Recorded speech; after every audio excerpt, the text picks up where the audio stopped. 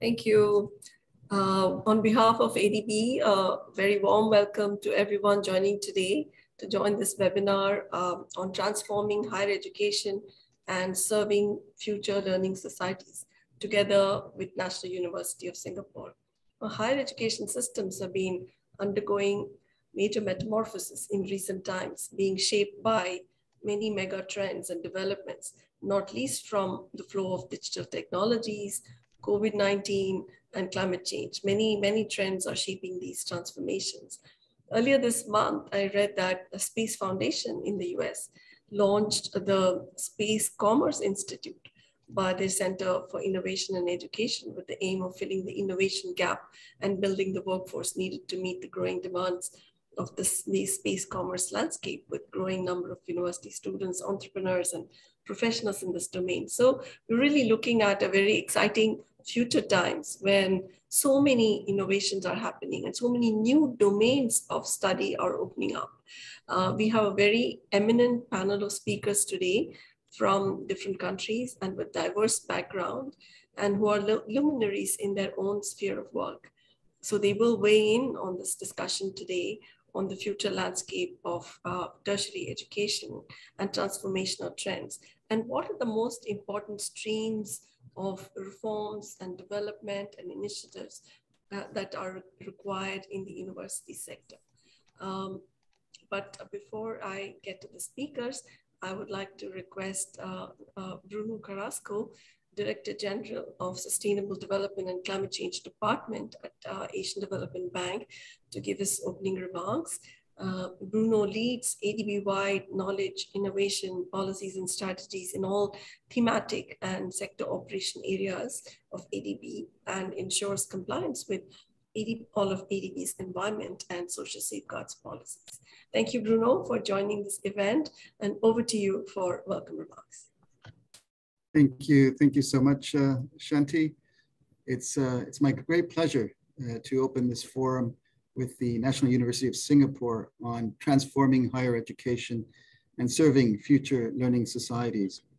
I welcome and thank Professor Susanna Leung, Vice Provost of the Lifelong Education at the National University of Singapore, for joining us today. We are indeed delighted and privileged to have a wonderful panel of speakers today from some of the world's top institutions.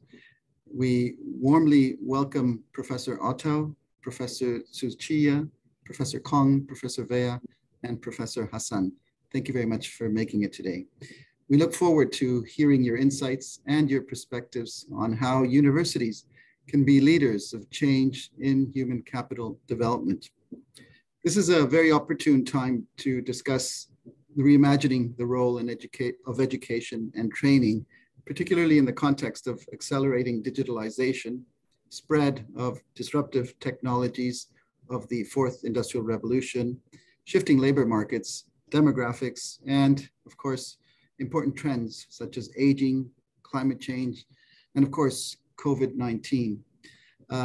In the Sustainable Development and Climate Change Department, we thrive on three key aspects of our work: knowledge, partnerships, and innovation. And in many ways, we build on developing partnerships such as the ones we have today with National University of Singapore, and inviting leading distinguished experts from the field to help us shape our own ideas in how to support a stronger, more prosperous, inclusive, resilient Asia and the Pacific.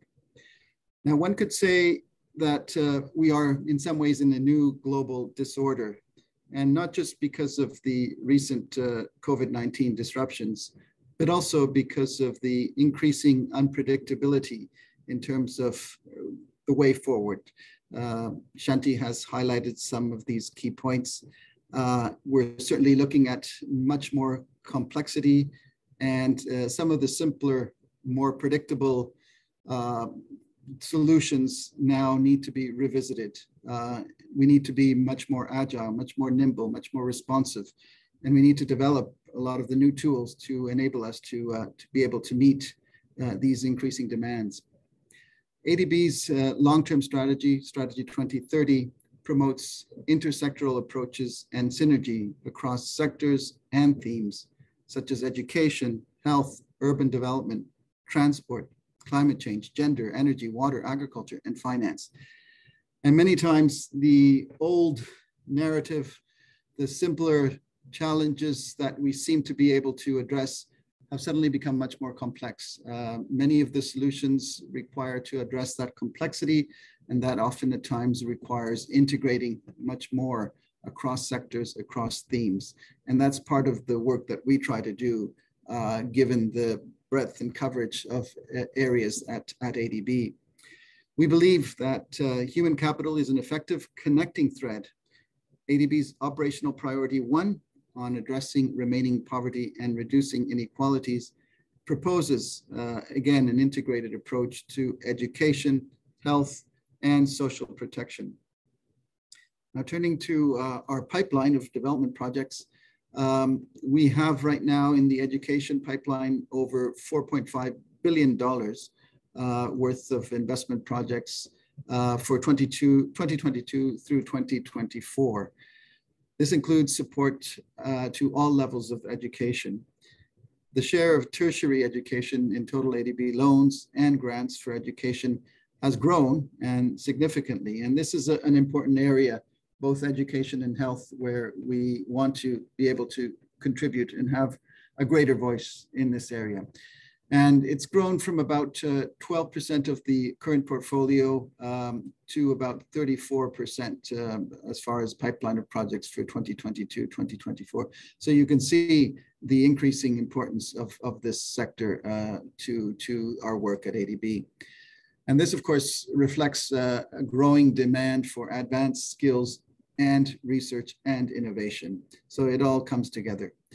Going forward, I do hope to see great collaboration on education and training for climate change. ADB is now styled as the climate change bank for the Asian Pacific. And we have now set a new target for climate financing of $100 billion of own resources between the period 2019 to 2030. This has been a strong commitment led by our president, President Asakawa. And this is a very important agenda. But education is also important, and it's important for many things, including for behavioral change, but also for building the technical and scientific capacity to effectively address climate change. The pandemic has also shown the critical need to rethink the role of higher education in workforce development, innovation, and of course, entrepreneurship.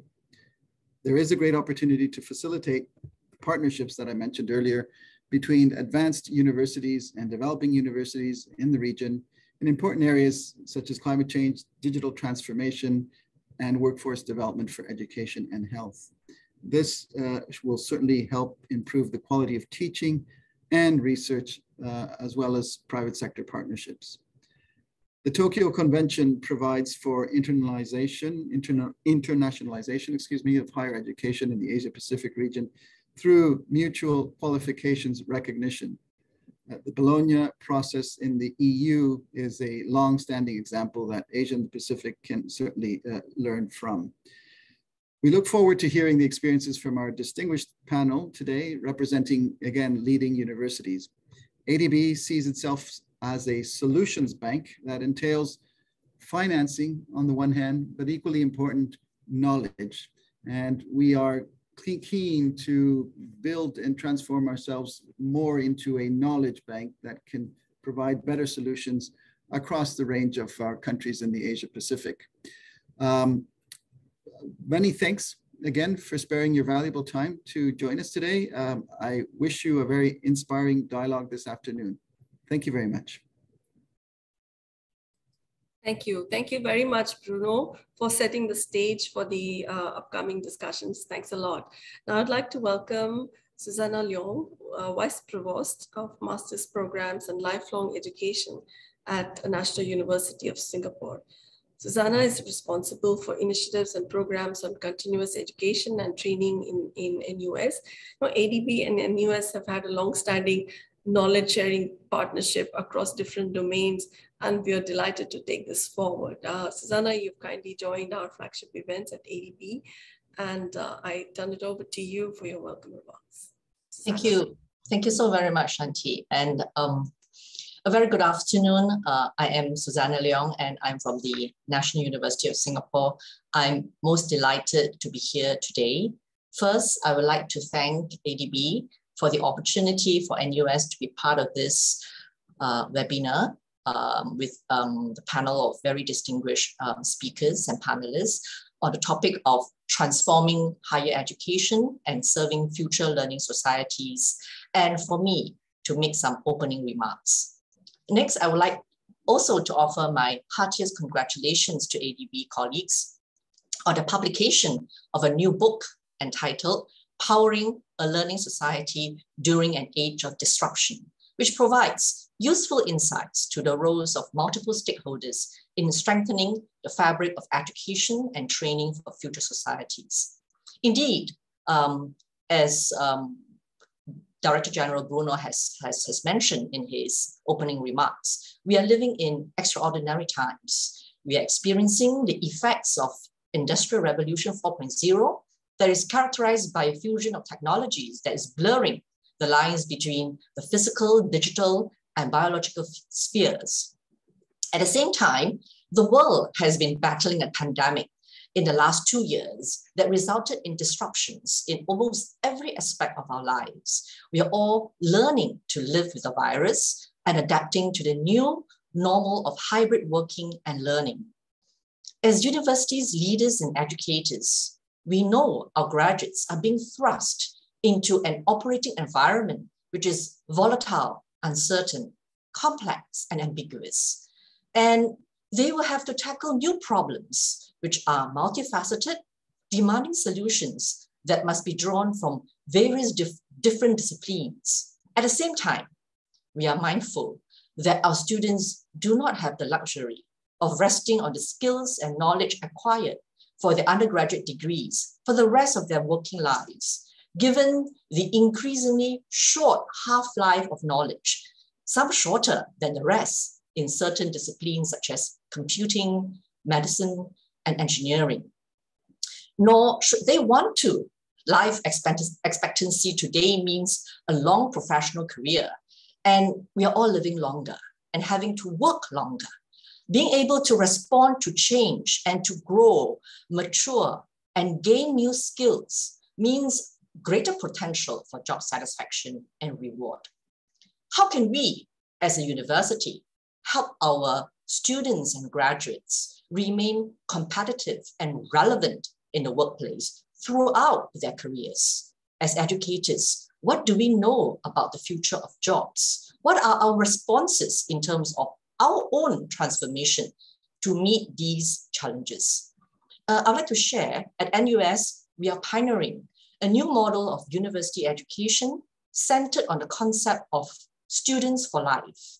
At the same time, we are also redesigning our curriculum to incorporate interdisciplinarity in our education model. We started our journey in 2018, and as such, we are still very much a piece of work in progress. But we believe that our relationship with our students does not end with the completion of an undergraduate degree. In fact, the undergraduate experience is only the beginning. Continuing education and training, or CET for short, is an integral part of each student's education and personal development. And it is a means to ensure that they remain competitive. We are partners with our students and alumni in their learning journeys for life. Today, we have a very distinguished panel of speakers who will share their thoughts with us on transforming higher education and serving future learning societies. I look forward to learning from our speakers and to exchanging ideas with our panelists and participants this afternoon. Thank you very much. Thank you so much, Susanna. You gave a lot of points as food for thought, and I hope we can unpack them during the panel discussion. So now I'd like to welcome Sangsup Rao, Chief Sector Officer in ADB's Sustainable Development and Climate Change Department. Singsup has led ADB's largest portfolio in education operations in South Asia, is actively involved in global initiatives such as the International Financing Facility for Education. In his present role, he leads ADB's cross-sectoral issues on education, health, water, transport, energy, and urban sectors. He has introduced new financing modalities in education, and I'd like to turn it over to him to share his perspectives for future directions in education. Over to you. Santi, thanks for your kind introduction. Before starting, I would like to give my heart thanks to the eminent speakers on this panel.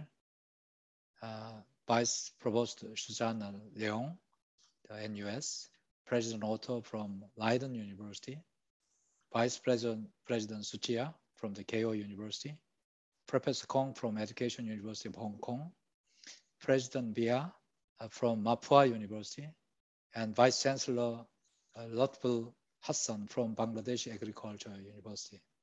It is our privilege to host you in this panel discussion, and we are so grateful to you for making your busy time for this forum. Cooperation in higher education is great importance to Asia and the Pacific, including internationalization of student and faculty mobility as countries seek to put their education system on global platform. In coming years, some of the largest cohort of the tertiary student will be from Asia. We hope that a regional ecosystem for higher education will be built up in the Asia Pacific.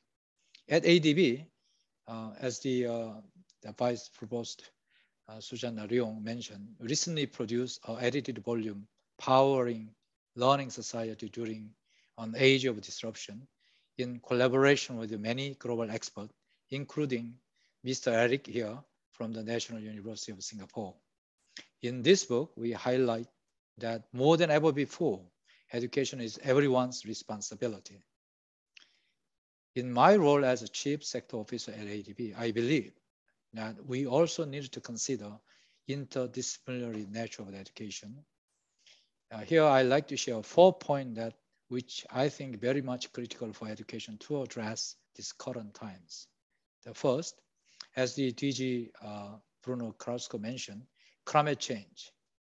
Addressing climate change and making a paradigm shift in education for strong climate action. Education can be a great enabler and also a tool to help realize climate ambition. Second, as the Vice Provost Susanna Leong mentioned, facilitating the new normal after pandemic, particularly in coping with any learning losses. That's extremely important. Third, accelerating digital transformation in an equitable and inclusive way for improving quality of learning. We also need to ensure technology help many and not just a few in this context. Lastly, providing solution for demographic transition. Currently, Asia and the Pacific has the largest generation of the young people globally in history of about 1.8 million, half of them in Asia Pacific. But UN agency has projected it. Older people in Asia and the Pacific will triple, reaching 1.3 billion by 2050, making it a region that highest proportion of the old people in the world. Universities are increasingly providing well-rounded professional career services to the student. A recently launched Career Plus app at the National University of Singapore uses artificial intelligence and big data to help students plan their education and career by keeping tracks of the skills acquired and the skills employees are looking for. Career coaching and counseling have become ever more important to help young people align with their capacity and interest to the demands of the marketplace. Entrepreneurship and startup ecosystems with incubators and accelerator will become increasingly the norm rather than exception in the university. I am really looking forward to hearing the view of this eminent panel and to continuing our conversation. They are well placed to speak out issues related to the sustainability studies and about digital transformation, teacher education that helps build the capacity of present and future educator. Education for high technology in agriculture, and also new and transformational approach to global accredited engineering program. Thank you very much.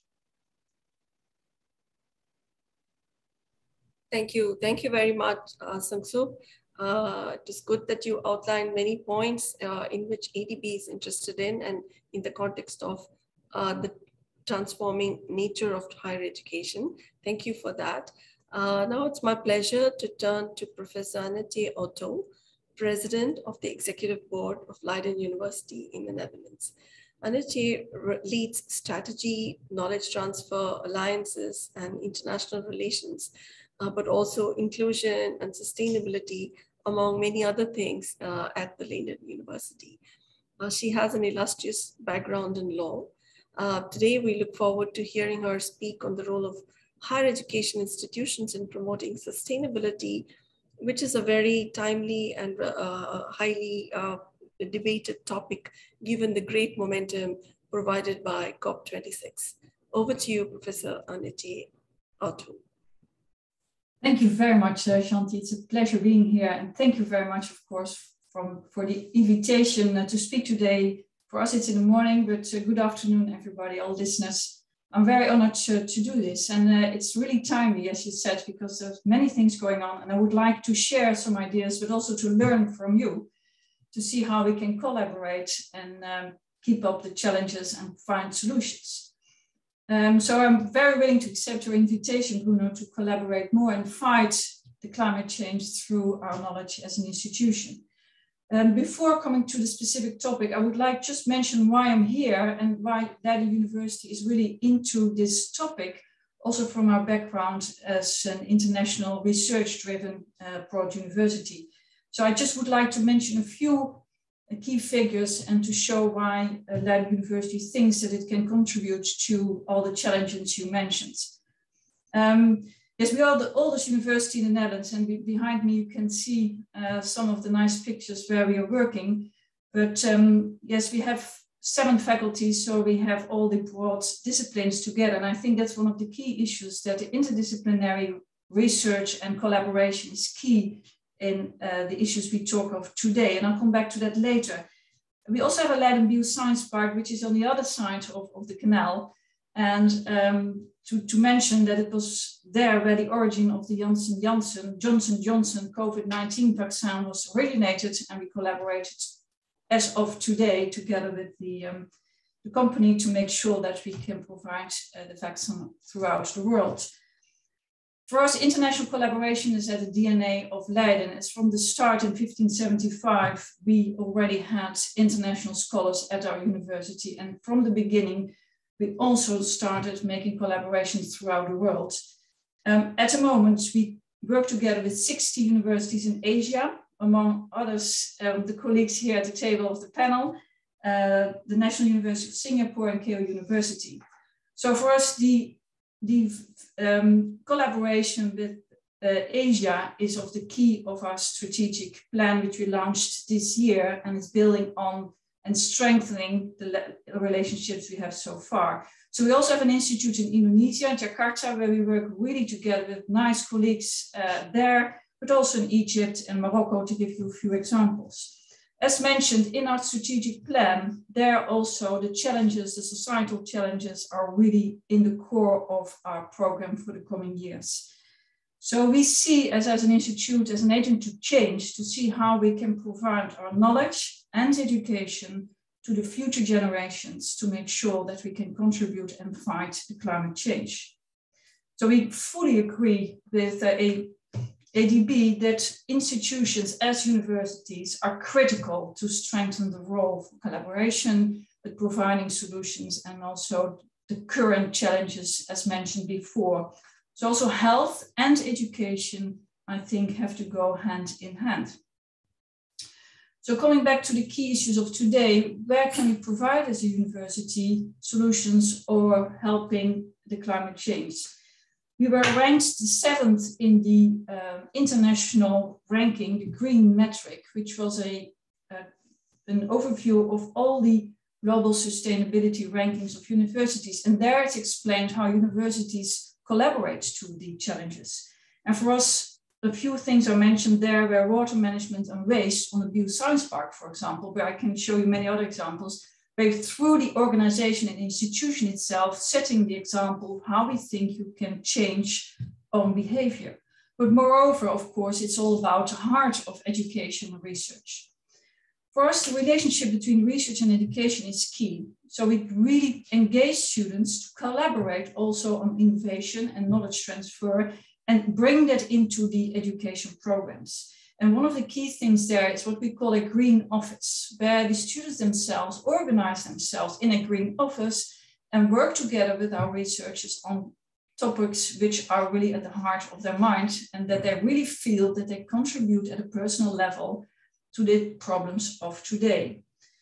This is all also laid down in our sustainability vision, you can read, where we bring forward how we want to do that the coming years.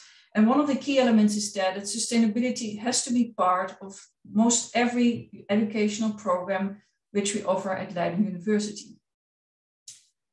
An example of that, for example, on the interdisciplinarity, where we really bring the disciplines together, and on top of that, we focus on sustainability. For example, on Master of Governance in Sustainability, but also on the bioscience part, where we really bring in behavioral sciences into the technical knowledge, whereby we think that technical solutions as such are just not enough. You need to know the ecosystem, you need to know how behavior works, and how you can launch positive solutions to society.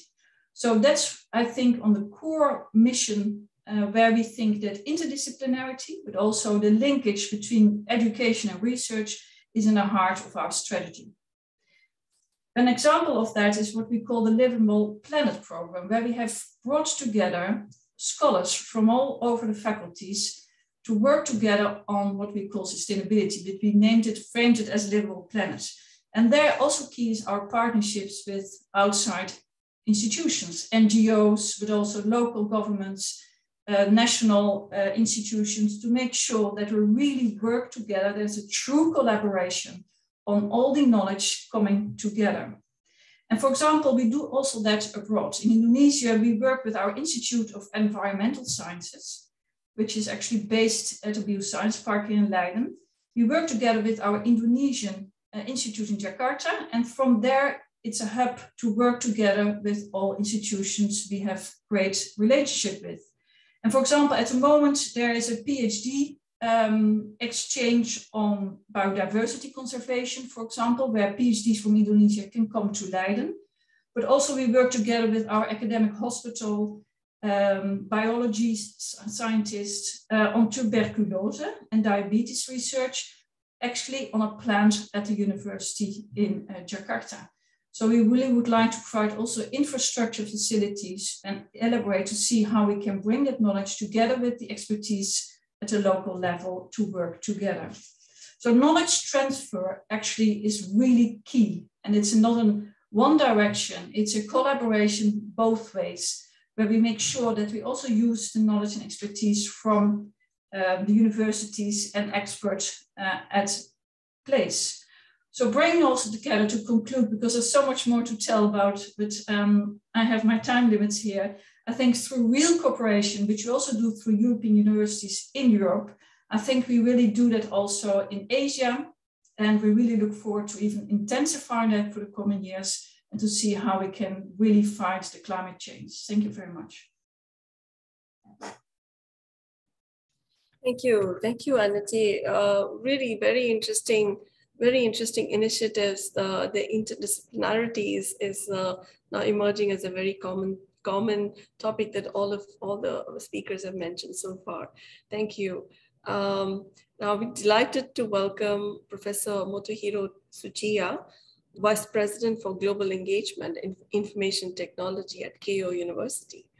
Professor Motohiro Tsuchiya is the Vice President for Global Engagement, but he's also a member of the Space Security Division of the Committee on National Space Policy at the Cabinet Office.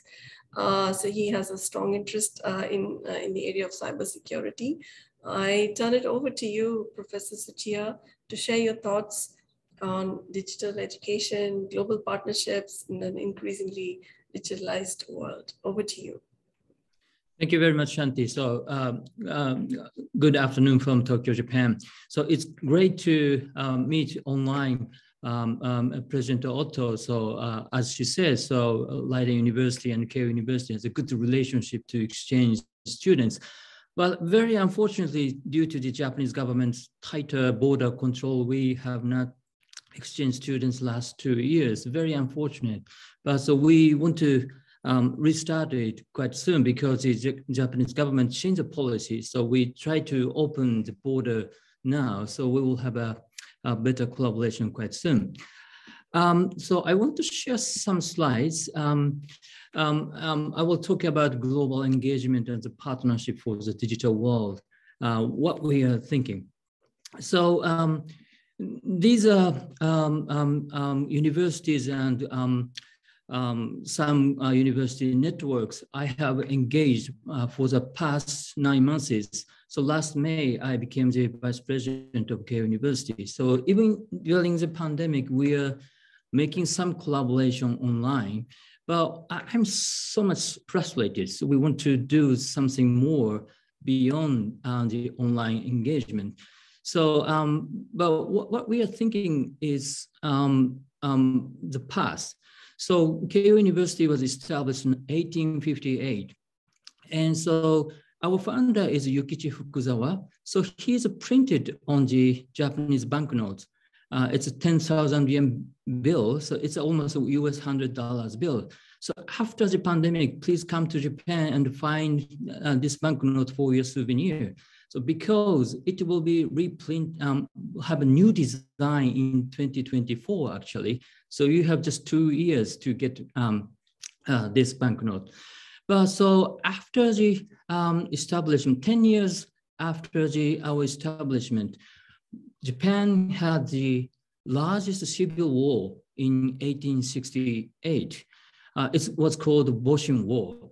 And so, but during that time, so if you look at the picture on the right side, so students are looking far away they were curious what's going on in the war.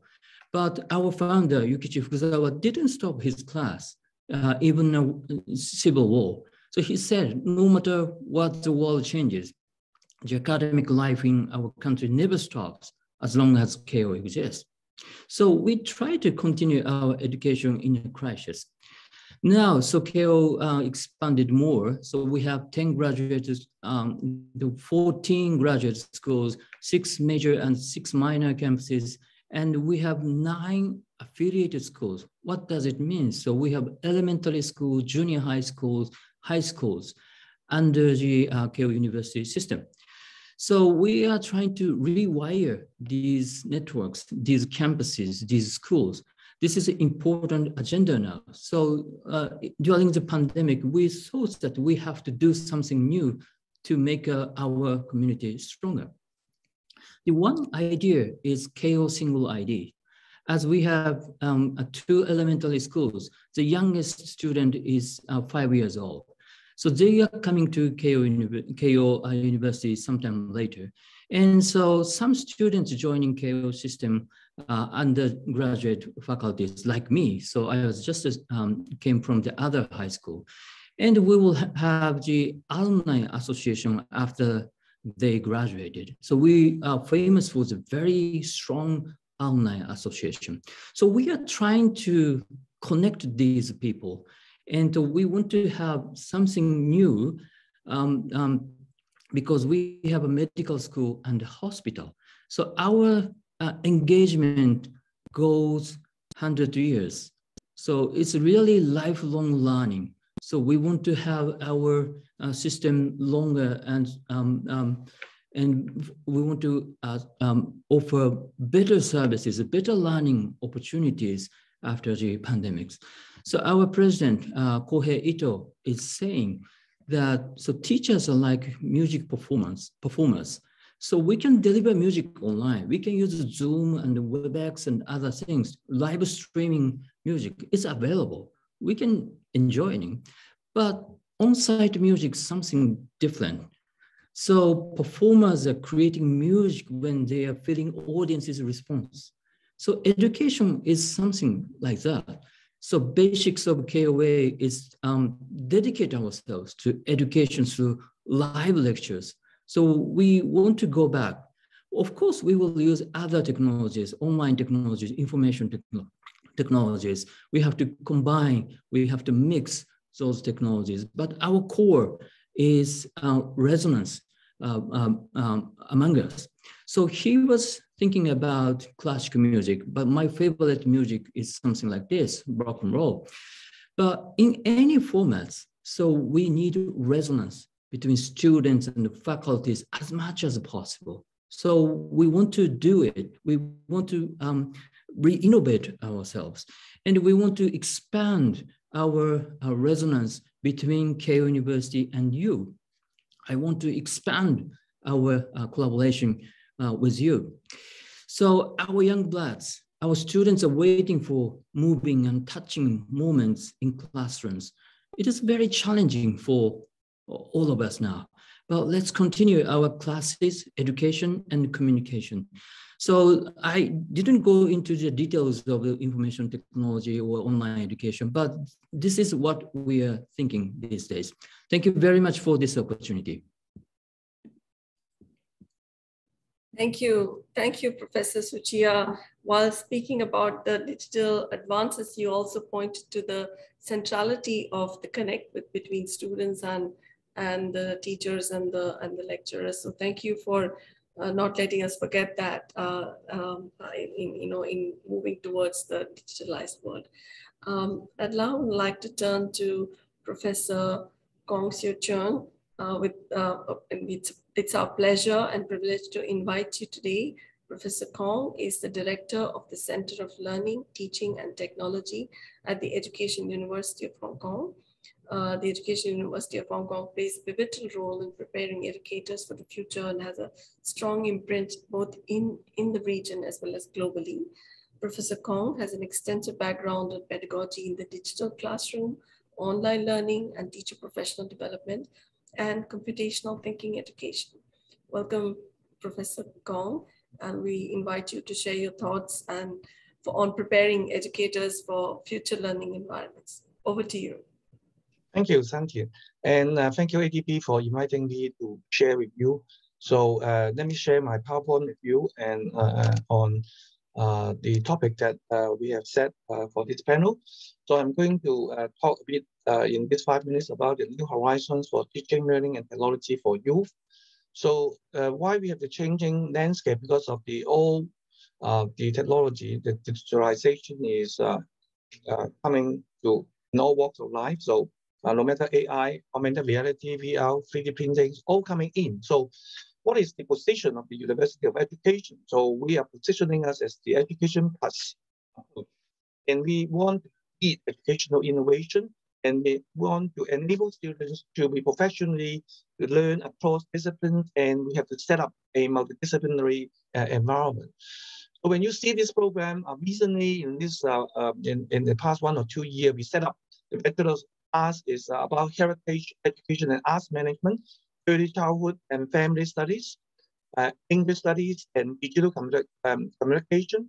For the Bachelor of Science, we have the integrated environmental management, sports science and coaching, executive management, AI and AgTech, sociology and community studies, and so on. For postgrad, we also have the new master program on AI and AgTech, and the Master of Arts in Visual Arts, Education and Creative Practice, Global Studies in Education, Global Histories of Education, and so on and so forth. So we try to enable students to learn in a more than one disciplines. And another thing that we have currently promoting is about the AI literacy program for all university students, not from engineering, not from only mathematics, but from Chinese, psycho, all walks of all kinds of program.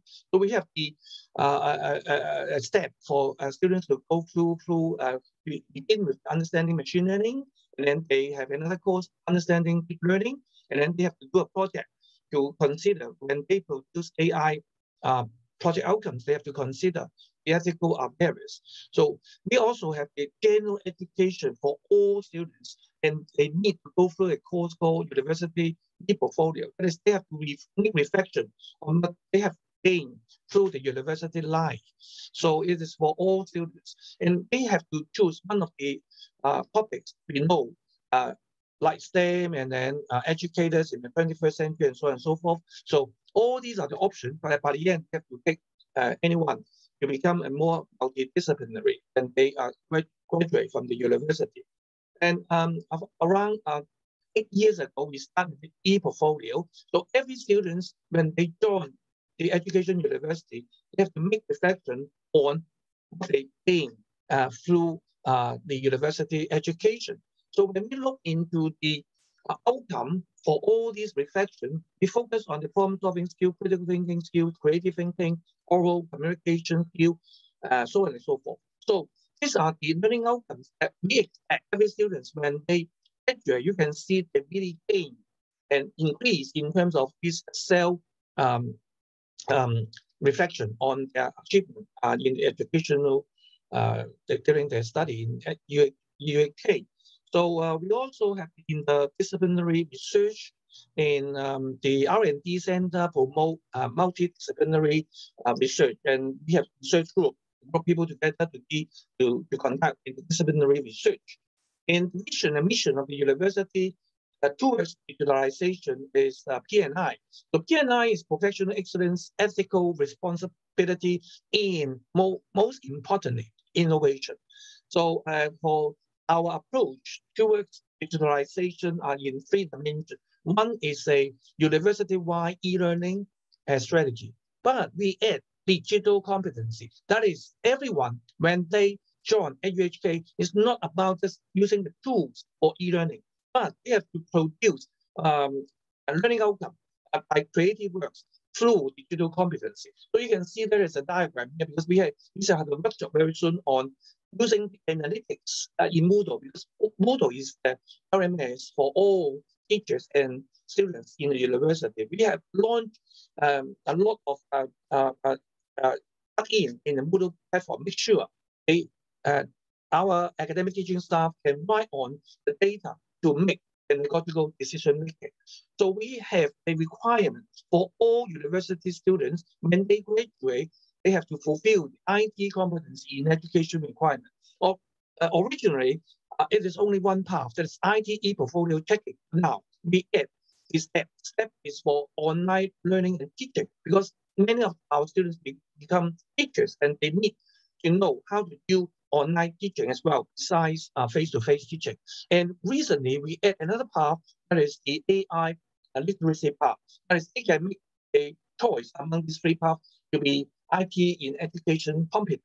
We support the school system in Hong Kong in terms of the digitalization through a lot of STEM activities. And our STEM is to make response to the 4th industrialization. We want students to be really competent in all walks of life in digitalization. So for the STEM, C activities to have human capital building. And that is why we need a pedagogical design and need our students, the younger generation in K-12, to be digital creative. So when we roll out the STEM CT, we focus on the IoT, because everything will be connected. The concept will be sensing, reasoning, reacting, and we want to have the ability to conduct STEM activities to acquire causal reasoning ability, sequencing, conditional reasoning, engineering, system thinking, and so on. So they become know how to express themselves, connect with each other, and questioning and power in the STEM activities.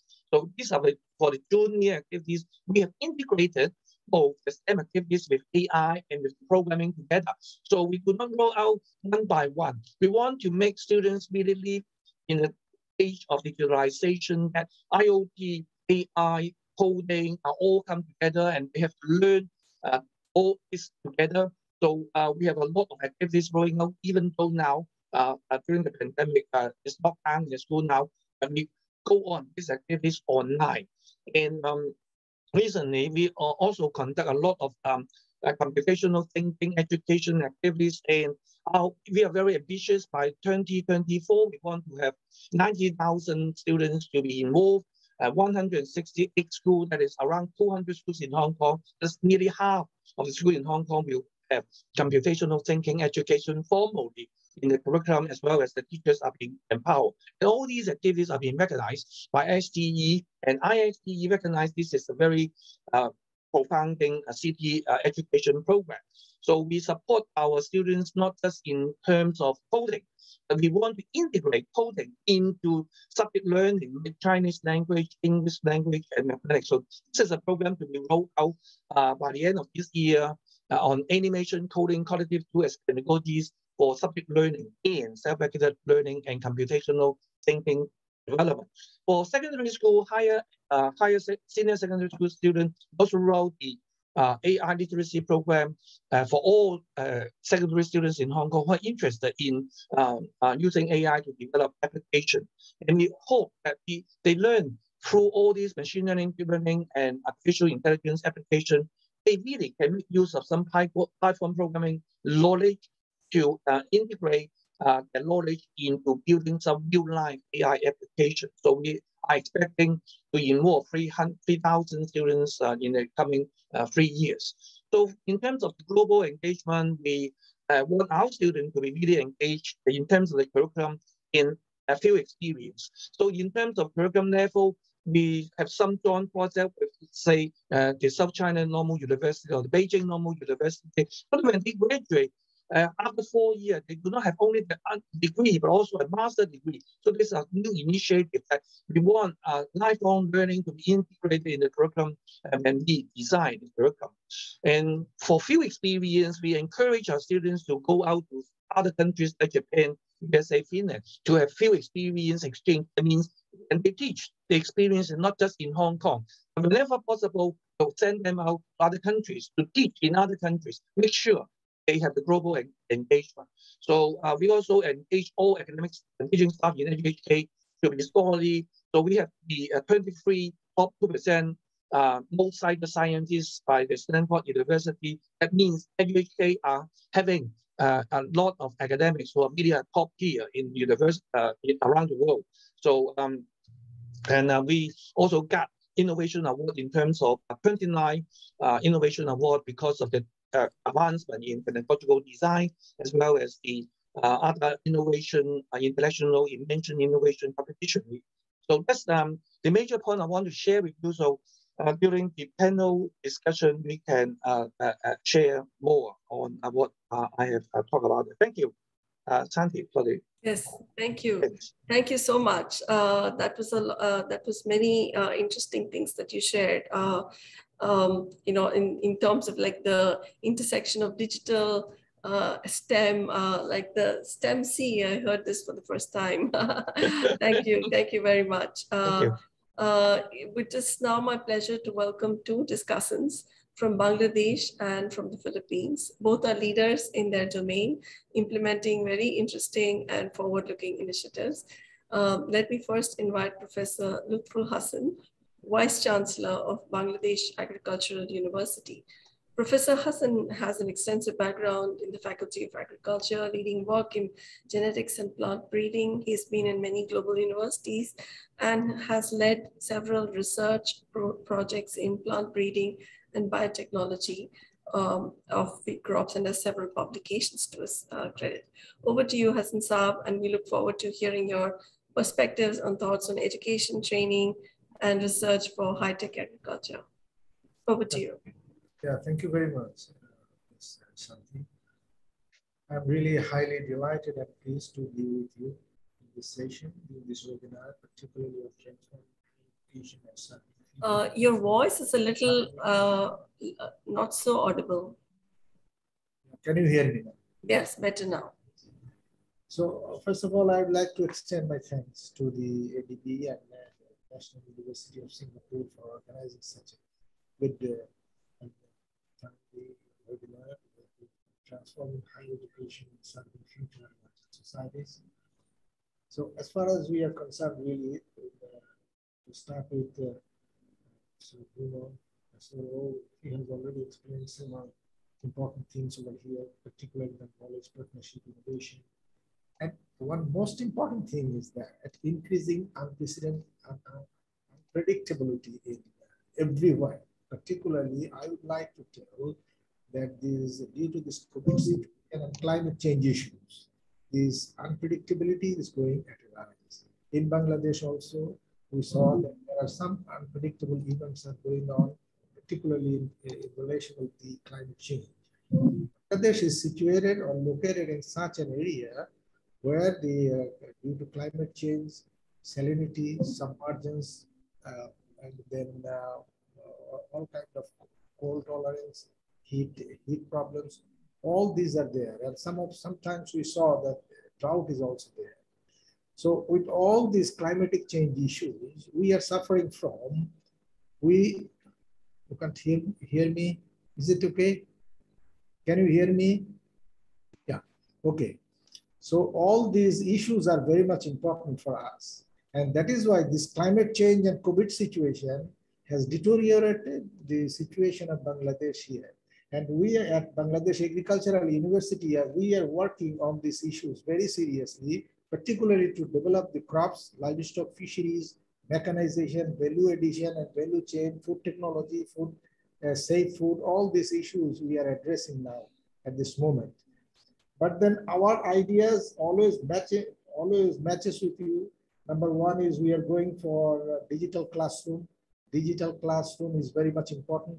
During this COVID situation, our university did it perfectly. And most of the universities in Bangladesh, they have undertaken this digital classroom technology and distant learning also for the students, those who cannot come in the campus during this COVID situation. Now the situation is we are doing it blended, in the blended form still we are doing, and we have multidisciplinary approaches also. Personally, I am very much in favor of multidisciplinary approaches, which is now really required for the globe. Not only Bangladesh, for the globe, if we want to improve our agricultural sector, if we want to improve our education sector, if we want to improve our knowledge dissemination, then we need these multidisciplinary approaches. And these are very, very much important. And through these multidisciplinary approaches, we can also improve the standard of understanding of students and teachers together, so that they can learn very freely, and they can gain the knowledge from their tutor, and they can disseminate it throughout everywhere. Particularly, another thing is that multiple stakeholder is involved here in Bangladesh. Particularly in terms of research, if you want to say agricultural research, medical research, engineering research, or any other social aspects research, everywhere we need this multiple stakeholder involvement. Particularly in our country, a good number of people, that is their number is more than 50% those who are farmers category. So our university, the knowledge sharing and knowledge development, always we share with the farmers. Now, it's now improving. Farmers are getting digital connections. Everywhere we have started this digital communication. Particularly, this is the success of this government, that the government is really trying very hard to bring everybody in digital communication or digital connection. So there is a very big change now is going on in Bangladesh. Particularly, we are working with ADB, Asian Development Bank, and we are trying to submit our PPP for our work in future days. Particularly, hopefully in the next year we will start it, where we want to make Bangladesh Agricultural University as a regional hub of agricultural research, so that we can extend our research and academics to the Asia Pacific areas under the leadership of Bangladesh Agricultural University and other universities also. And we are working together with Dr. Sansopra, maybe you know already, and our program is going on. And I visited personally the Seoul National University, and I'm highly impressed to see their facilities, which is really very much important for us. And again, our team visited this Seoul National University, and they got the training. So the education and training, these things are going together. We need to earn knowledge through our education and through our training programs, and which we need the faculty members and the students. Everybody should be trained in the same manner. That is why Our attempt is to work together. We want to work with all the universities, particularly. I'm very much pleased to see the university professors are here, university vice chancellors, and different important people are here with the webinar. We want to make a collaboration with you also. Particularly, we have several collaboration with various countries. I saw here, so we can go through our research, our activities with all of you. And particularly our mission with ADB will hopefully be successful, and there will be a big change here in Bangladesh. We're looking forward to that so that we can partner with all of you in future. Thank you very much, Santi. Thank you. Thank you, Professor Hassan. Thank you for sharing all the new departures you are making in terms of enabling the agricultural sector to play a much higher role in the economy and society. Thank you. I'd like to now turn to Dr. Reynaldo Villa, President and CEO of Mapua University. It's our privilege to welcome you. Dr. Villa is chairman of the Engineering Sciences and Technology Division of the National Academy of Science and Technology of the Philippines. He also holds and has in the past held several illustrious positions. He has pioneered ABET accreditation of engineering and IT academic programs in the Philippines, and has initiated many innovations in the university that I was reading about. I think Mapua University has been a prime mover in many new departures in the way universities can operate. Very warm welcome, Professor Villa, and over to you for sharing your experiences. Okay, thank you, Shanti. And thank you to ADB and the NUS for this opportunity to participate in this webinar. First, I'd like to say that our university is a 97-year-old school, and the first 75 years were devoted mainly to bringing up the quality of instruction. So it became one of the best performers in the national licensure exams in the field of engineering. The school was formerly called the Mapua Institute of Technology. In 2017, it became a university. At the turn of the 21st century, it was acquired by the Yuchenko Group of companies, and we worked in addressing the issues of or the challenges of a global and digital world. But first, let me deal with a learning society. In fact, I think it's a new framework for us, but it's something we've been doing in the past years. For example, we have an open learning initiative, and we also have service learning. So in open learning, we share our online modules with the Commission on Higher Education, or the CHED, which has a portal called CHED Connect. So it's an open, it's OER, so any school can actually access these modules, which come from various schools. We also have an initiative called STEM Teach. This is a free online, these are free online courses that are made available to high school teachers throughout the Philippines. So we made our first run just before the pandemic, and we had 1,000 public and private school teachers, high school teachers, who joined this asynchronous mode of online delivery. And we just started our second run, and we have more than 1,000 learners.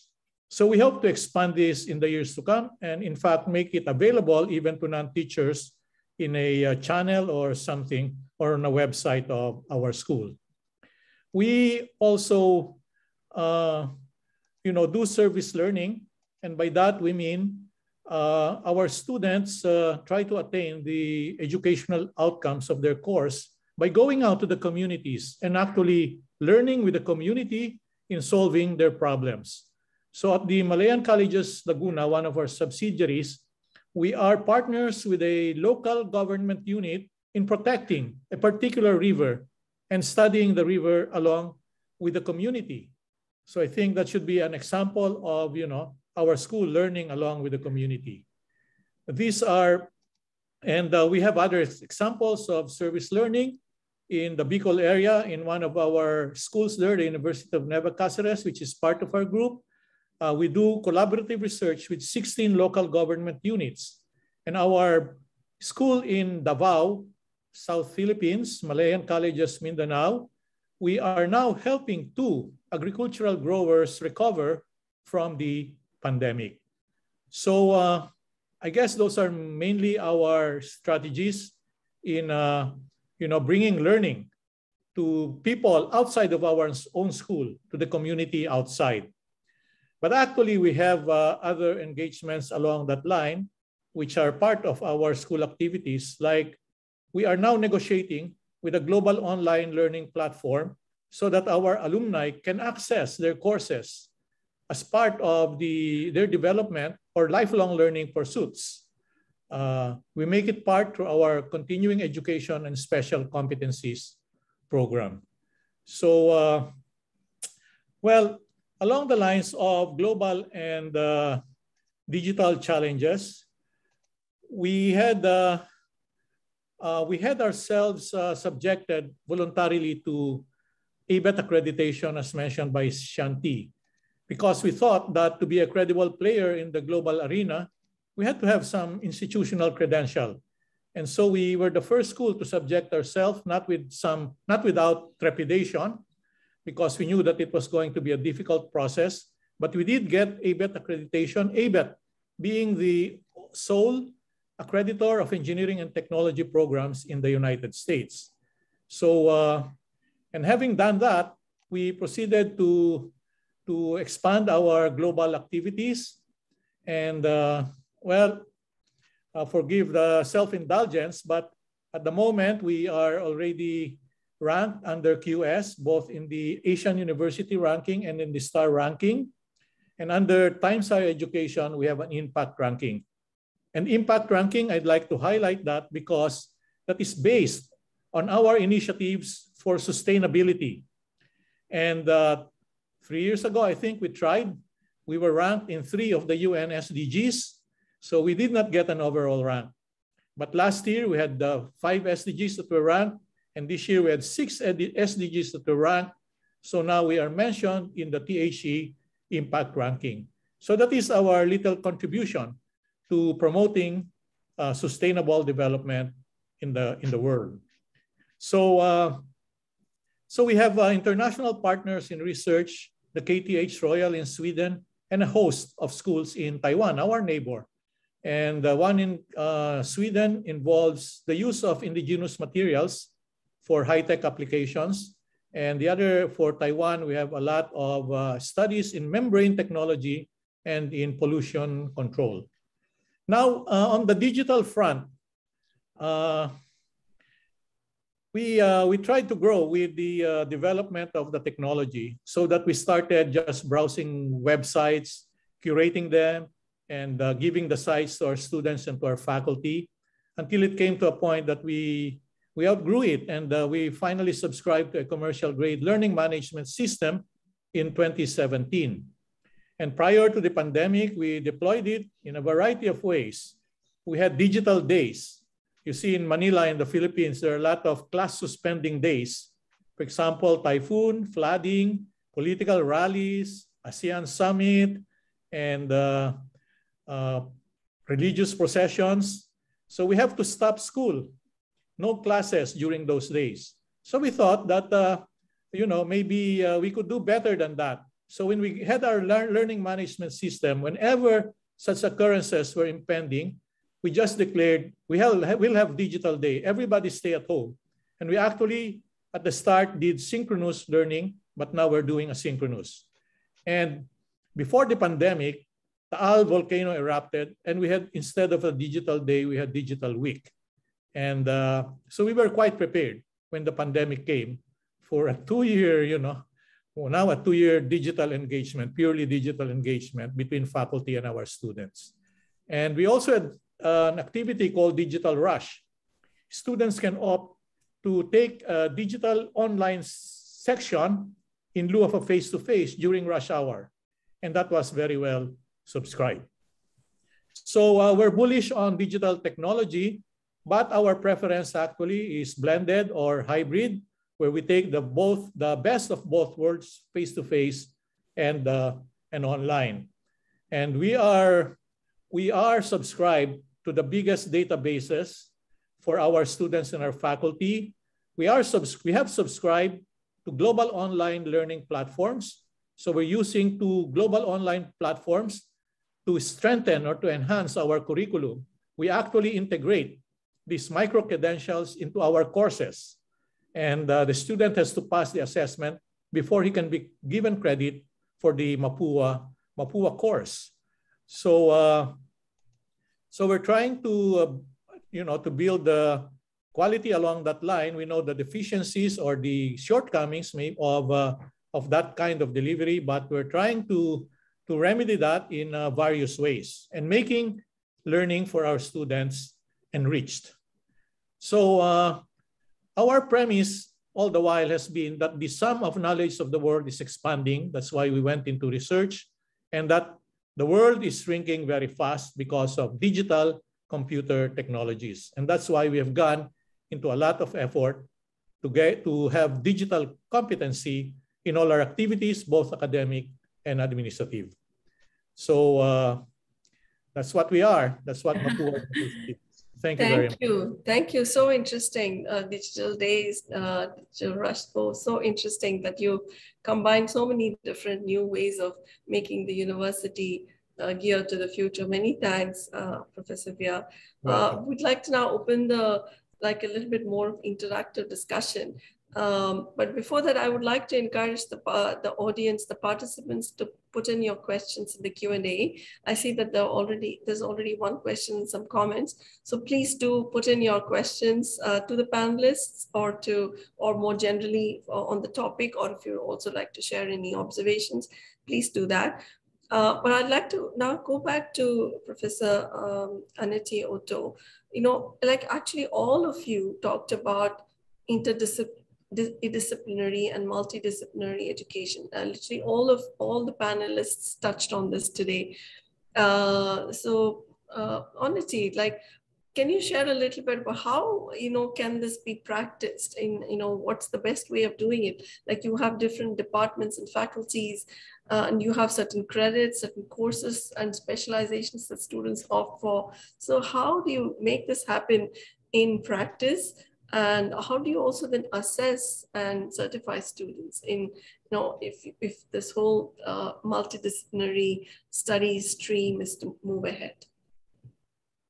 Thank you, Shanti, because this is a really nice question. And I would like to illustrate it along an example where I can bring all the elements together. I think key is to initiate and stimulate as a board of university programs where people really, stimulated to come together. So what we did with the interdisciplinary programs, we launched 9 of them a few years ago, and one of them is the Livable Planets program, as I mentioned. So we provided quite an amount of money to make sure that we can make appointments of professors across the disciplines. So we attracted new people, but also appointed chairs in the different disciplines, and they bring them together in this Livable Planet program. So you'll find professors on CO2 emissions, on governance, on biodiversity. So a mixture of disciplines, and they all come together in this program, and not only they do research together and have their joint PhDs, but also they involve students in the program. And one beautiful example of how we do that is that we, together with the local communities and farmers and what we call water management government institutions across the Netherlands, we came together, and there is in the landscape around Leiden, a huge problem on biodiversity, but also that the water level is increasing. So on the actual field, students and those researchers are actually at the moment working with farmers and biologists to investigate what the solutions could be for this immense issue at the moment in the Netherlands of the water level coming up and the land level is decreasing. So actually by the actual problem in front of you, which is really seeable, like the examples of Bangladesh I just heard. Students are really coming to the lands together with the expertise, their professors, and also the stakeholders involved, to see how in the coming years, a 10-year program, which is financed by the local communities, the university, and national research institutions, to see how we really can contribute not only at a local level, but also use this knowledge throughout the Netherlands and throughout the world. So I think this is from local to global, an example where at an interdisciplinary research through our Livable Planet program, students are involved from the different disciplines and they apply that in their education program. They actually feel what's really going on, but they can give a positive contribution to help to solve the problem. Because that's also maybe something to mention, that we feel that the students, the future generation, really are faced with those enormous problems that they've in their daily life, they are encountered with those issues. So by involving them actually in the solution development, they can really make sure that also their future is. There's also another question that's been asked of you, which is like, what's the best way to integrate sustainability development into programs and curriculum at a university? So is there a... Well, I think by simulating actually by a real program, not only in words or strategic plans, but also providing funds also to teachers so that they have some assistance to see how they can, through our Green Office, for example, contribute to the actual education programs. So that's more on a micro level. On a macro level, it's also by making sure that we launch new programs, especially on the interdisciplinary level. For example, we will launch 2 new bachelors on interdisciplinary sustainability programs. For example, also in artificial intelligence, but also on biosciences. So you will see that it's by different elements, different instruments together, you have to fit in the whole model. It's just not one size fits all solution. But I think there's really need for leaders of universities to stimulate the actual programs and making sure that funds are available to come to really result. Yeah. Thank you, Aniti. Professor Hassan, I wonder if you'd like to weigh in. Like, Professor Otto mentioned water management and how communities came also together. So, in terms of making agriculture bring the allied activities around agriculture to bring societal returns. Is your university thinking of doing something in that direction? Yes, this is a very good idea that which has been ventilated already. Our university is working very seriously in this irrigation and water management section. And particularly they are working after the liberation in 1971. And our university has a very good department under the Faculty of Engineering and Food Technology. So these people are working very hard, and at the remote areas where the farmers are working together. So we have a very good collaboration with the farmers. There are multiple stakeholders are working there, and the government ministries are working there. ADB is also working there. I'm very much delighted to tell you that Asian Development Bank, they have very good program in different areas of Bangladesh where poor farmers are benefited, from that. So these are all important and goes together. And our research and the academics, which is very much related to develop these poor people in the rural Bangladesh. And we have very good systematic drainage and irrigation water management system here in Bangladesh under the Ministry of Agriculture, Ministry of Water Development, and then universities and then research institutes. We are working together to uplift the livelihood of the farmers. So this is my comment on this. Thank you very much. So you are leading the work of ADB in policy and strategy in many different sectors. So yes, in our national planning, this coming from this is the 8th 5-year plan is now going on, where ADB is involved over there. ADB activities has already been, in Bangladesh, ADB activities is going on. And in this planning, they have already integrated all these ideas and multiple stakeholders over there. So we are going in a very nice way, in a very nice manner under the leadership of this government. Thank you. Yeah. Thank you. Thank you. So I wonder if I can turn to Sangsupra. Would you like to share something about how do you see the future of this type of, realizing the objectives of strategy 2030, in this multidisciplinary way of education?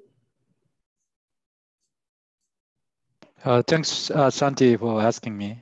While we have it here, eminent panelists, perhaps they are in the front line on this one. My observation here that we'd like to share is that we have to now move away from education for education. The often traditional university very much focus certain field and the silo approach. But here, all the leaders talk about importance of the multidisciplinary work and open platform. That's, I think, very important. I give the example of what ADB tried to do in a few areas. In the higher education particularly, to address the, say, food insecurity issue. Our point is how we can really address that issue. There's many different ways to address the food insecurity. We can perhaps intervene through the education, the agriculture project, we can train farmers. That's a traditional approach. But another approach will be we can groom, we can educate set of the engineers or policymaker through the higher education institution. They can be the one who really change address this issue. And then also in the agriculture sector, as the while ago that the Vice Chancellor Hassan and also many of you mentioned that climate change has a huge impact on the agriculture productivity. We have to really overcome that challenge. So we try to now go to this issue, develop the program, get some partners working together. This is how we are working with the Bangladesh Education Agriculture University. Another one we try to do is that the digital area. Digital, as I think Professor Bia also mentioned AI. Many of you also mentioned the AI issue. Now the AI is cross-cutting issue, not just only discipline for the computer science. We have to think about AI in the all discipline. Now Bangladesh has started a so-called Bangladesh Digital University. And then now put in the AI element in all discipline. So we are also working that. For example, even government sector, we are working that way. So now we try to go beyond the traditional boundary of education. That stimulate new thinking in the education. Now I think the President Otto also mentioned about that importance, the water management. Even water management can be very important area we can think about. How do we really optimize water management? How do we address the climate change angle in the water sector, water resource management? Water management also, sometimes we very much focus on only rural water, but how do we really thinking about water as a whole, right? From whole cycle, life cycle of water, water conservation, even forest, even the utilization. When you come to even the energy sector, we are now, the issue is that climate change issue, but clean energy, but we also talk about digital energy. How we really address the digital energy, and then decentralization, and also client-centric digital energy issue. With the current current program, it's very difficult we can deal with. Now the energy sector people, they have to perhaps work with the computer or in the other sector people. Same as transport, we are talking about e-mobility. Traditional transport expert cannot deal with this problem. We need to work with now the energy people and also the urban people, redesign also cities. So there's so many issues. So that's a big challenge to the education. But solution is with us. Many people look up education now. As the Professor Kong also mentioned, he already come up with some solution, compassing from the elementary all the way to the higher education, also beyond even higher education. I think the Vice President Suchida mentioned about very interesting idea called one ID system from the elementary school all the way to alumni. That is perhaps one of the solutions we are talking. I'm so much excited to hear a lot of the innovative approach from the eminent panelists today. Thank you. Over to you, Santi. Thank you. Thank you, Sang-Suk. Thank you. I'd like to ask then Professor Suchia, in terms of, micro-credentials. So, we're thinking about, like you have cohorts, like you're tracking like the whole life cycle, like study life cycle of students. So what's your take on the future of micro-credentials that can, over time link up to a qualification? So that also gives flexibility to students to package their learning in different ways. Yes, we are thinking about this because so one big problem for Japan is that our population is aging and shrinking. So we are reducing the number of the people inside Japan. So the two ways for university to survive. So we have recurrent education, so recurrent learning. So it means that more older people coming back to universities, but it's not good enough. So we want to have more international students coming to Japan. So I do not deny any digital learning advantages. So I'm professor of cybersecurity. I know information technology very well. But after doing distance learning for past 2 years, we learned that education has a more broader sense. So extracurricular activities like sports and culture is a very important part of campus life. So we offered full online courses for the past 2 years, but so still the international students are frustrated. So they wanted to come to Japan. So they wanted to taste food, festivals, sports, and other parts of the cultures. So we have to have such kind of activities on campus and outside campus. So micro-credentials, it's a good idea. So we want to offer such courses for adult, alumni, or other foreign students. So this will be the future. So we want to have, in terms of management of university, so we need more revenue sources. So in a shrinking, aging society. So we want to offer something new outside the traditional curriculum. Thank you so much. Thank you. Thank you. I wonder if I can request Susanna to briefly come in and talk about, your idea of how, unique schools can be created, like, which combine maybe, like, we talked about STEM and now it expanded to STEAM. And also Professor Kong talked about STEM-C. So would you like to share some thoughts briefly on how you see the future of this? Okay, thanks very much, Shanti. I think I will share a little bit more about our thinking with regards to how we implement interdisciplinarity in terms of the changes or the redesigning of our curriculum. So we understand that students need to connect the dots more, because we know that the kind of problems that they will face are going to be very complex. And I think this has been mentioned over and over again.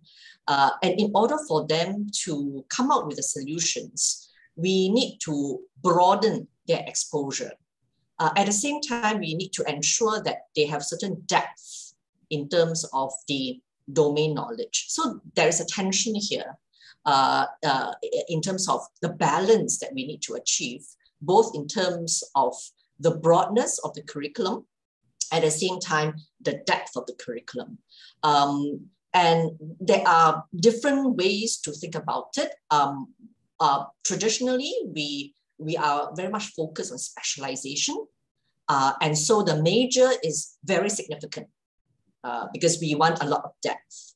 So, so we are moving away from that because we are now trying to tear down subject silos by reducing a bit of the depth, broadening the curriculum, and maybe even extend that by not doing too much of front loading of the curriculum in the undergraduate days, but extend it beyond undergraduate by virtue of continuing education. So these are the various models that we are thinking. But at this point in time, we have redesigned our curriculum to increase the breadth, all right, and provide flexibility within, all right, the curriculum for different aspirations of, for different students with different aspirations. So those who still want to pursue, for example, to become an engineer, they will be able to satisfy the depth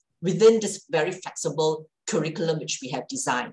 At the same time, we allow for those that would want to do just the core of the engineering, but want to be exposed to, for example, another major, all right? For example, in computing, all right? And that is also possible within this very flexible curriculum that we have redesigned. So we have done that for engineering and design.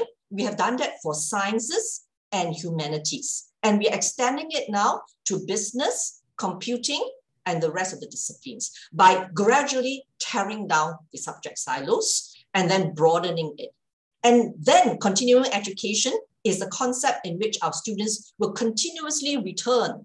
So our students will finish a program with us, but they never really graduate from the university. So they will always be able to come back because we are providing these bite-sized micro-credentials that we have been talking about in order for them to continuously overlay their knowledge so that they can pivot as their roles change when the macro environment changes. So these are some of the things that we are thinking about and doing now. Yeah. Great. Thank you so much. It was like very illustrative and very concrete examples. Thank you very much for sharing that. We're really kind of running out of time. So, but I still want to get a couple of questions to Professor Via and Professor Kong, but very briefly, the question to you, Professor Via, is, the online learning could perhaps more easily be tailored to IT and engineering, but how about other allied courses? Is that equally easy to extend online learning for other disciplines? Well, I think maybe for other disciplines, it could also be easy. In fact, it is difficult in programs where you have laboratories. Although we have, laboratory simulation software, but it's not quite the same as doing experiments in the lab itself. So in fact, it may be easier, for say social sciences to do online learning. Our school got approval from our Commission on Higher Education to offer fully online programs way beyond the pandemic, in fact, for an indefinite period. And we chose IT, we chose industrial engineering, not too much lab. We chose electrical engineering. We know there are solutions that have been made by other schools in terms of the laboratory. We chose electronics engineering, but we could not do it for mechanical engineering. So it will really depend on the assessment of the school. But I would say that if there are no laboratories involved, then it's a candidate, a very good candidate for being transformed into fully online programs or having a fully online version of it. Thank you. Thank you very much. So you've outlined the feasibility of doing that. Thank you. Last, I would like to turn to Professor Kong. So the question to you is a little bit more about how the Education University of Hong Kong is looking at the 3+1 program for the acquisition of bachelor's and master's degrees with the Chinese universities. If you can talk about that a little bit very briefly, since we are kind of already out of time. Yeah, okay. Thank you, Santi. So The 3+1 means the undergrad, we are working with the South China Normal University and Beijing Normal University, and curriculum is very concise, and they can squeeze 1 year to work with NUHK for example, Master of Education. So 3+1 is the way out after a long time study between the 3 universities, so that their students can study the undergrad in their university, but they can join NUHK to gain a master degree as well. So one more thought about the lifelong learning framework. We at NUHK are developing 10 years ago is about the e-portfolio, universal reflection, and agile, that is a generic internal learning outcome on problem solving and so on and so forth. We integrate all these components into every single course. It means lifelong learning is not using a single course, but actually it is infused into all 120 credit points they're going to acquire. All these capabilities should be integrated in all the coursework. So to make sure all the teaching staff know that they are not just teaching subject stuff. Actually, they have to develop in certain aspects the generic competency of the students. So when they graduate, they become a lifelong learner. So that is something that we are doing for the time being. Thank you, Santi. Thank you very much. I see there are more questions that we may not be able to answer, but maybe the panelists can put in some responses in the Q&A box. But since we are out of time, so I would like to, I think each of you could have spoken to us for the entire time. You have so much knowledge and depth that we could have just had each of you for that entire period. Thank you for this opportunity to speak with you, and I hope we will continue the conversation. But now I'd like to turn the floor to Brajesh Pant. Brajesh Pant is the chief of the ADB's Education Sector Group, and he leads ADB's policies and strategies in the education sector. I'd like to invite him to give closing remarks. Yeah, thank you, Shanti. Can you hear me? Yes. Shanti, can you hear me? Yes, Brajesh. Okay, I thank you very much. I really enjoyed the panel discussion, which reflected how the emerging challenges are compounded by the pandemic and the need to be more strategic. The good thing is that we are moving towards greater convergence in terms of priorities, approaches, and collaboration. The discussion highlighted several complementary issues, such as the shifting nature of the labor market and its implications on the future of work in an increasingly volatile and uncertain environment, and how higher education has been disrupted by the pandemic. The pandemic has shown that we need to rethink the role of universities and how this can be done. We heard how universities can be more innovative and agile in addressing social and economic problems while developing innovative mindset of learners.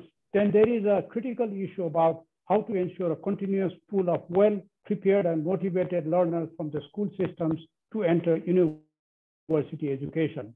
As DG Bruno and Sung Soo pointed out, ADB is prioritizing fighting climate change and digital transformation, two critical areas that cut across these areas, and there is growing momentum globally. We see a deeper role of universities in two major aspects. First, as the panel discussions reinforce, universities are very well placed to promote interdisciplinary and cross-sectoral approaches to prepare the graduates with solid foundational skills combined with 21st century skills such as creativity, critical thinking, and so on, and entrepreneurship. Second, universities also are well placed to enhance capacity of priority areas such as green skills, digital skills, and workforce development, focusing on emerging priorities such as education workforce, health workforce, agricultural and rural transformation, infrastructure development, and management, among others. There is also growing consensus on the need to bring the private sector and employers in much bigger and practical ways to support government's reform initiatives such as universal health care, education for all, digital transformation, and sustainable development to prepare future workers, entrepreneurs, and leaders. As DG Bruno mentioned, the share of higher education in the education portfolio is growing significantly at ADB, which reflects the growth that the region has seen in the past 50 years and how the region is transforming. Our annual lending is around 1 billion or 5% of total lending currently, but we are redoubling our efforts to increase the annual lending to up to 10% of total ADB lending in the next few years. Finally, we heard several examples of collaboration. We'd like to build on this and explore how ADB can support a network of advanced universities to collaborate with developing universities in the region to provide viable options to our developing member countries to raise the quality and standards of teaching, learning, and research in more seamless ways to address emerging priorities. This way, universities as key learning organizations can facilitate and accelerate the kind of transformation that we are all looking at. Let me thank the distinguished panelists, colleagues, participants, and organizers for a great session. And of course, Santi, this was a very well organized and very timely discussion. Back to you. Thank you. Thank you so much, Brajesh. And apologies that we couldn't get to all the questions, but maybe we can find a way for some of the unanswered questions to revert to you subsequently. And apologies to my colleagues, ADB colleagues, that some of their questions were not aired either. But I hope that some of the panelists, we can invite them back to our coffee sessions on a sort of a group kind of a discussion. And I'd like to thank you all for joining today. And thanks to Sungsup, thanks to all the panelists, and to Brajesh for helping us deliver this program. And let's keep the conversation going. Thank you. Please take care. Thank you very much. Thank you very much. Bye-bye. Bye. Bye. Bye.